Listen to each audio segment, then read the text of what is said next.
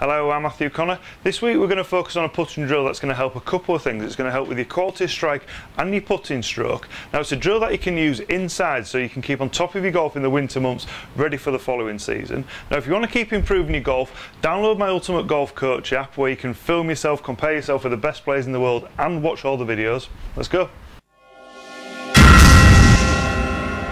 You can see how I've placed 2 coins either side of the sweet spot, and I've also placed 2 clubs on the ground forming a channel. Now when you set the club down, you can see how there's a small gap between the club shafts and the putter head, and there's also just a small gap between the coins, so if you do misstrike it, the ball's going to shoot off at different directions. Now I want you to hit putts towards an upturned coffee mug. I'm lucky I've got a hole to put towards, so let's have a go at these 3. Now if you're hitting the mug, it shows that you're striking the ball well, and if you're not hitting any of the club shafts on the ground, it shows that you're swinging the putter straight.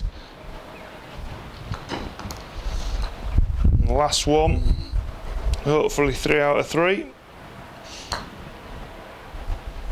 There you go, another simple golf drill that's going to help improve your golf. If you've enjoyed the drill, then please share, please subscribe. Thanks for watching.